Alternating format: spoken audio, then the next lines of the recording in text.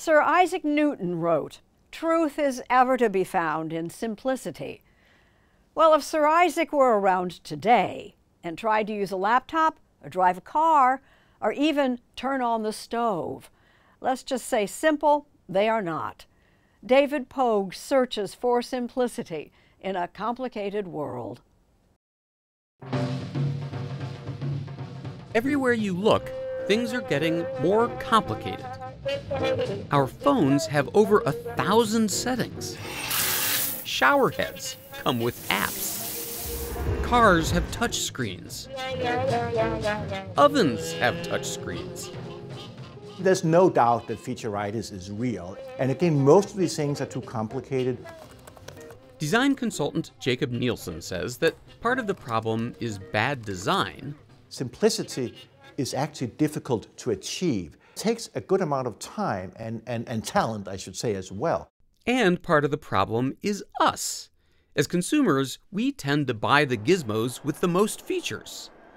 If I give you the choice between this toothbrush can do 2 things and this one can do 5 things, you may think the 5-feature toothbrush is a better toothbrush. I think we've identified the nub of the entire problem because manufacturers know that we will always pick the one with more features. So that's their incentive to keep piling them on. Yeah, they have the incentive to do more of that.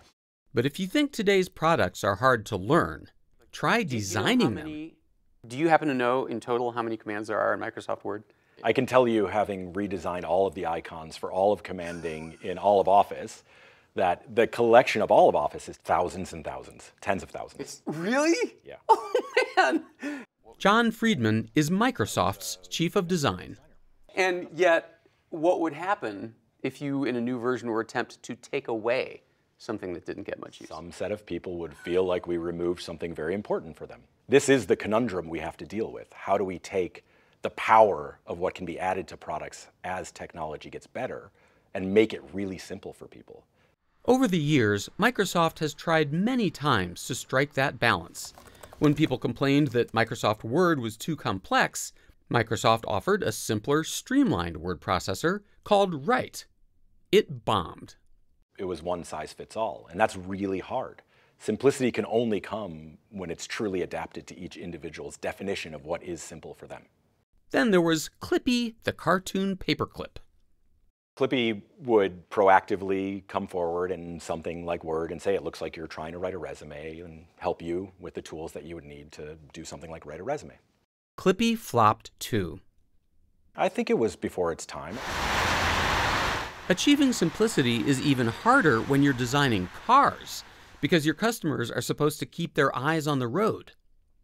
Everything is getting more complex, and now you can imagine what it means in a vehicle environment where you have to drive. In addition, you get all kinds of information. Frank Weber is the head of vehicle development for BMW in Munich, another company that has experimented with designs for simplicity. The BMW iDrive system. In the early 2000s, it introduced a turning, tilting, clicking knob for navigating menus called iDrive. It was not a hit. Perhaps you own a BMW and it's making you feel a bit like... And we were heavily criticized. So it was not that everybody loved it from the beginning, because their experience was different that they had with their other vehicles. You have to be very careful not to overwhelm people when you go from one generation to another generation. But now, are you ready for some good news? These companies say that thanks to new breakthrough technologies, they're on the verge of curing featureitis once and for all. Drive me to Berlin. In BMW's 2025 cars, it will be voice control. What are some of the things that you will be able to do by voice that used to require going through menus? Many of the things. Whether you ask for service, whether you want to change the interior color of your vehicle. I think if you want to go to a sport mode, typical things where you have to go deep into your menu structure. People will never do this again. The new cars can also show key information beneath the entire windshield, so you don't have to look down. And unlike some car companies, BMW promises not to eliminate physical knobs for radio and climate. So it sounds like you're saying the answer is not voice. The answer is not touchscreens. The answer is not physical buttons. It sounds like your approach is to divide up the driving tasks to each control that's best suited to it. Yeah, optimizing that setup is, I think, the art of controlling a vehicle. Meanwhile, Microsoft says that it too is about to crack the complexity conundrum.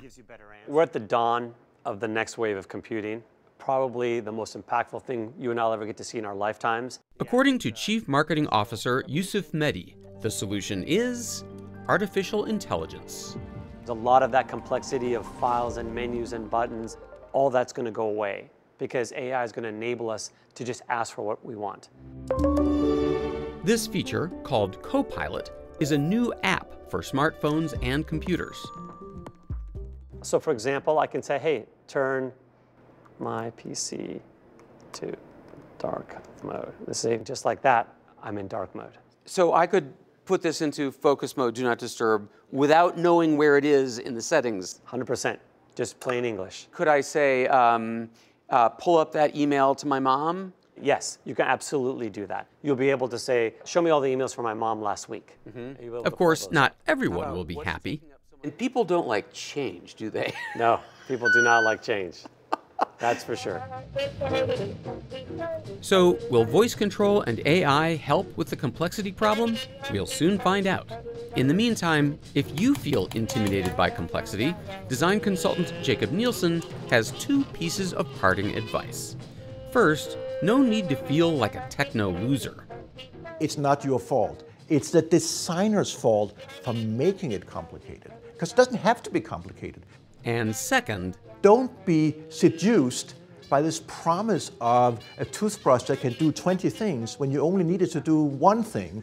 Go for simplicity, buy simplicity, and then your life will be happy.